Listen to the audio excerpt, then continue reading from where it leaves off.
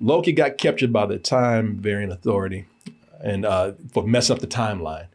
But turns out that his sexy variant over here, the female part of him, Sylvie, she who's working at McDonald's right now. Yeah. and loving it. And loving it, boy. She can't wait to go to work. She's a god flipping hamburgers, man. But they must have needed that McDonald's deal bad. Because they in there for a minute too.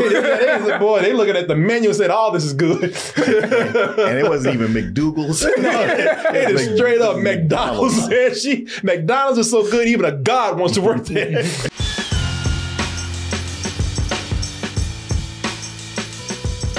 We're going to be at the Broadway Comedy Club again, December 8th. That's a Friday. Going to be in the Red Room, show at 10 p.m. Y'all, even though he's a sociopath that's probably murdered hundreds of people, and we've seen it, I still can't get over that scene where he just bent a man over and just took his eyeball out of his skull. But hey, he's cute. Loki's back, man. Loki's back. And Loki said, listen, I'm reformed now, man. I'm a better I feel person. bad about all that. Yeah. He's went through a jigsaw trap. Yeah, and by the way, I'm not even. You're gonna be making jigsaw references all night. God damn, you love that. I'm gonna put you in a trap. What is that, 3 tonight so That's far? 3 tonight. I'm gonna put him in a trap and dare you not to make a jigsaw reference. I'm only gonna put you in a trap and I'm gonna let you review this and you better not make one jigsaw reference. If you do, you dead. Live or die. It's your choice. Dead. One more is coming, I'm telling you. And then Tobin Bell will show up later in the episode. Yeah, man. Yeah, Loki's back, just like Jigsaw.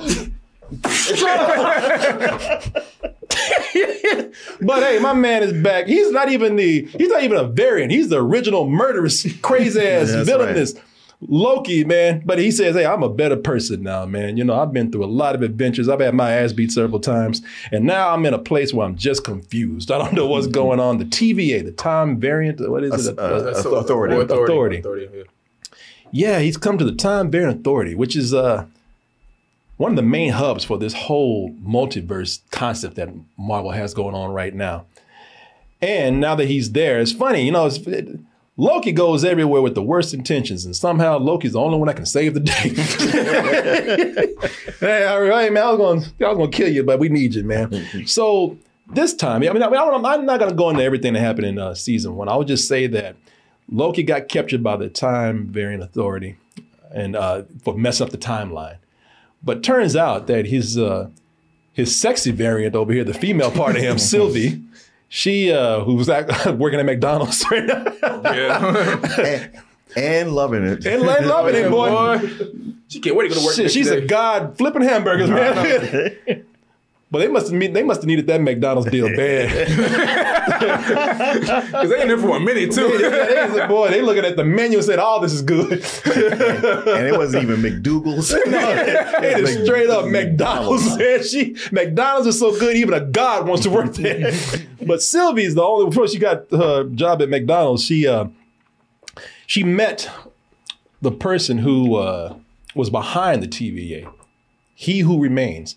Actually killed him. You know, if you haven't seen it, you know, sorry, spoilers a little bit. Oh, well. But because of that, she kind of knows how to also save the multiverse, the TVA, which is unraveling right now, and they need to find her and figure out what can they do to keep all these several timelines from being pruned, disappearing, thus basically killing billions of people. Mm-hmm. Also, there's corruption in TVA. Oh, yeah, and they need to stop that. Well, that's one of the reasons why some of this is going on, because of the inside corruption that's happening. But, you know, billions of people who might die, you know, even Loki can't let that happen, man. You know, you're like, even that's too much for me. Let's go ahead and take a look at the trailer for Loki season 2. Always have been, always will be. As it is in his his next phase, whatever phase of Marvel that we're in right now. I'm lost now. I don't even know. Well, as it is whatever phase of Marvel that we're in right now, in this whole multiverse thing, there's a lot going on. And for me, maybe too much going on. I found myself in this season of Loki, found myself getting lost in a lot of the details in this, and I'm not saying I didn't understand it. Let me just say that I just didn't find it all interesting, but the show still worked for me. And I'll tell you why, because it's for two main reasons. One is, first of all, this doesn't feel like a typical Marvel superhero show. Not at all. This is a sci-fi time traveling show. So, and that's funny because you're dealing with Loki, the god of mischief, and yet he's in a sci-fi show right now. Yeah. And I thought, man, you know what? I really like the feeling of this show. I love the way the TVA still has this old 60s office feel to it. Well, the production designer has this whole kind of Wes Anderson aesthetic to what she's doing. Oh yeah, no, it's great. The show looks amazing. I could just watch the show. I love the retro aesthetic of everything that goes on here, man. Kind of feels like in a way, kind of feels like BioShock. Yeah.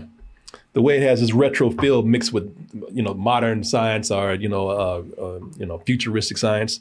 The other thing that I think is really making this show entertaining for me is just watching Owen Wilson and Tom Hiddleston, man. I mean, who would have known that Loki would have had this great chemistry with the wow guy, Lightning McQueen. Yeah, Lightning McQueen. Yeah, Owen Wilson, who plays Mobius here. Agent Mobius.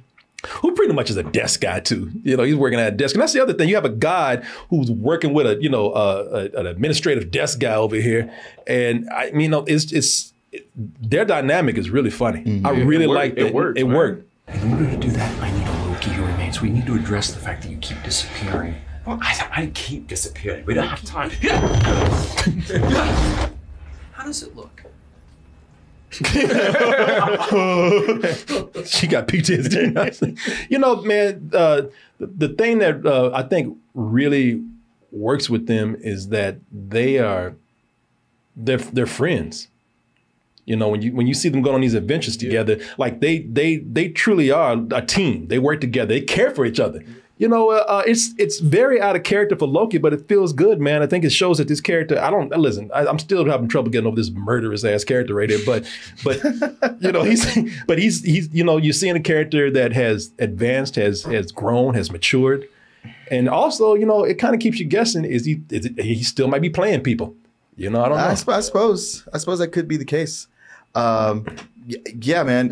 Listen, like I said, with the last season, I thought it was okay. And I could see what it was going for, and I thought it was mostly successful. Just there was something about it that wasn't reaching me. This time around, I am fully in. I am loving this season. The humor works great. The adventure, the story, what they're doing, I'm on board with it. I really get it, and I understand the quest. I love the new people they've added: Raphael Sandoval and Kehu Kwan. Those are great characters to add in all this. And then and the big question of, are they bringing Jonathan Majors back? And I'm loving him too, at least this version of him that we've seen so far. Yeah. And who knows, what he's going to play later on as these go. But I'm digging the hell out of it. No, I'm liking the show. Like I said, I don't know if I like it as much as first season. Yeah. And I'll tell you why. I can see that. First season was better. Yeah, I think the first season was. Well, we haven't was seen much, the whole thing. We've only seen 4 episodes. Sorry, y'all. We have 4 episodes that we've seen, so who knows how this is going to play out. But right now, for me, it's not as good as the first season. But I still enjoy it, man. And like I said, I'm not having all the seasons. It still makes me wonder if what. I'm still wondering about the character of Loki, man, because the last episode that I saw. It looks like they alluded to something that none of us know, and Loki says, hey, it's going to all make sense. And I don't know what that means. But, I was confused watching it too. I don't like when he says that. That can mean anything. But what I really enjoy about this, though, is that Loki is the worst of anybody's worries. I'm sorry, the least. He's the least of anybody's worries, especially the TVAs, man. There's a lot of dissension going on within the TVA, and they got plenty of characters who are turning villainous, man, who just being assholes. Oh, yeah. And listen, I was very, very, extremely surprised by one character. They ended up just being a complete piece of shit. I can't say because I know. No, but one character, I was like, holy shit, you are you? Out of everybody, Yeah. what? No. I liked you. I liked you a lot. Okay. Well, that's what you get. No, that's exactly what I get. And I'm talking about shitty. Yeah. I mean, listen, they do, as by the time you get to the 4th episode, they do some up things in here, man. They mass murder people. Now, this is a Disney show, so they don't show it, Hell but no. even just alluding to it, they mass murder people in horrible ways, man, in this show right here, man. And they have one person who's just looking at the whole time like, yeah. I was like, this is messed up, man. It's very interesting to see where these dissenting and villainous characters are going to go. Some of them get wrapped up by the 4th episode, but some still go on. I'm thinking, all right, that person's still out there. That is not good. This will lead to bigger things. Well, that gives you that feeling of maybe somebody else is going to turn who I'm not suspecting. Yeah. No, that is true. That is true. I like that the TVA is in chaos right now. That it really is divided, between allegiances. It's almost like a civil war is about to happen with them. So it's some interesting concepts are happening, man. You mentioned Jonathan Majors. I say, man, Jonathan Majors. When he comes in. Oh yeah, no, it's too bad we don't know what's up with him, man. I still don't, because we still don't know what's going to happen with him in his case, and if Marvel's going to use him.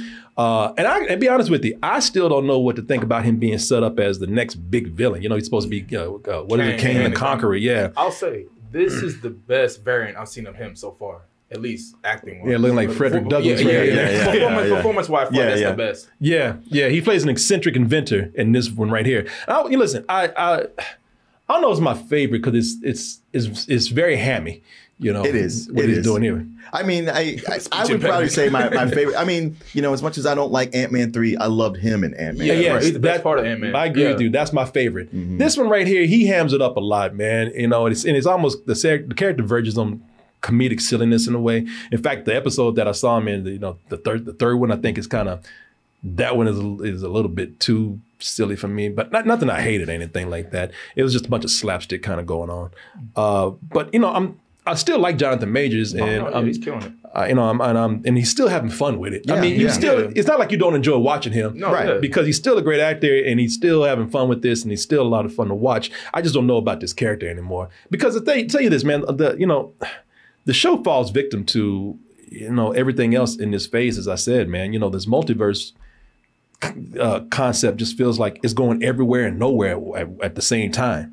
For me, even with the multiverse right here, it still feels a little bit too much. And I at this point, I don't even want them to I don't even want this to be connected to anything. Right. Because it's too confusing. The thing about that first phase of Marvel, man, it was a big ass purple asshole who, he wanted a glove. He wanted a power glove and some rings, and he was going to snap and get rid of half of the universe so that we could be more manageable. And it was that simple. I don't know what the fuck is happening now. I don't know what's going on, and this is kind of tied into that. But this is, man, I think that this is some of those things still apply to the show for me. But I think it's still fun though. Like I said, I'm watching it not for those details. I'm watching it for all the look of the show, the performances. I'm watching it for, some of the fun parts in here. And there are some fun storytelling. A lot of it, like I said, has to do with the villains, man. Unlike the superhero stuff after a while, man, that stuff doesn't feel as character-driven anymore. This is very character-driven. Very much so. I like that. And speaking of character-driven, man, I like your boy. I'm glad, old short round. Yes. K. Hoi Kwan. Yeah. Yes. Yeah, man. He's killing it. Yes. Man, he is perfect as the TVA gadget guy. And I'm so glad they're not wasting him. He's actually a main part of the show. No, he's great. And he keeps coming back, makes numerous appearances. He plays a big role here, like you said. Yeah, man. Listen, I might not like it as much as the first one, but as you said, we're only halfway through. What is it, 6 episodes? It's 6, yeah. Okay, so we're more than halfway through. Yeah, so 2 episodes left. I'm enjoying it so far. I like it.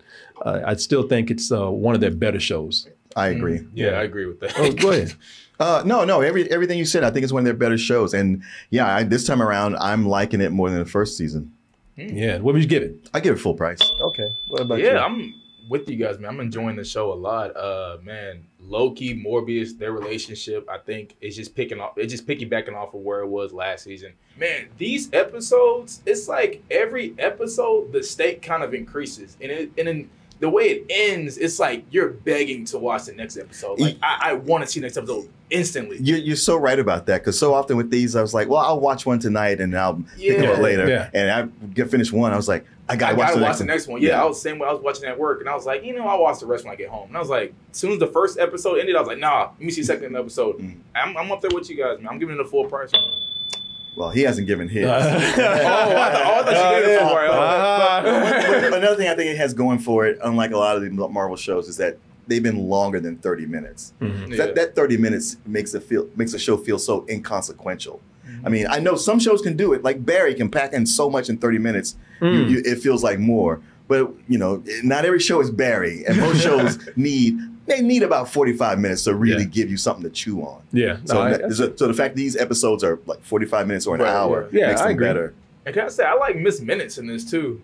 Like, they giving her a lot more personality. Oh, yeah. No, Miss Minutes is one of my, y'all saw Miss Minutes here. There she is. Yeah, clock. Yeah, I thought she was one of the characters I was looking forward to whenever she get on the screen. I think, they have given her a lot more to do here. I am going to give this a very high matinee. Like I said, I think it's a little convoluted for me now.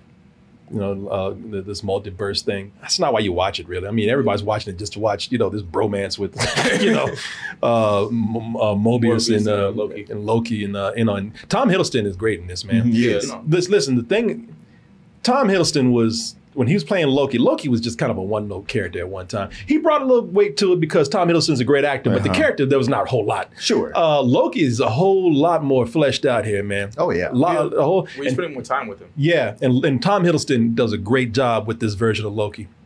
I really like Tom Hiddleston in this, man. And that's why I'm watching it. I'm watching him, for, again, a lot of the performances they have here. So, yes, it's a really high matinee. But I don't, kind of step down from you guys. It's marginal. Yeah. They say full price. I'm like, watch it. It's a good show.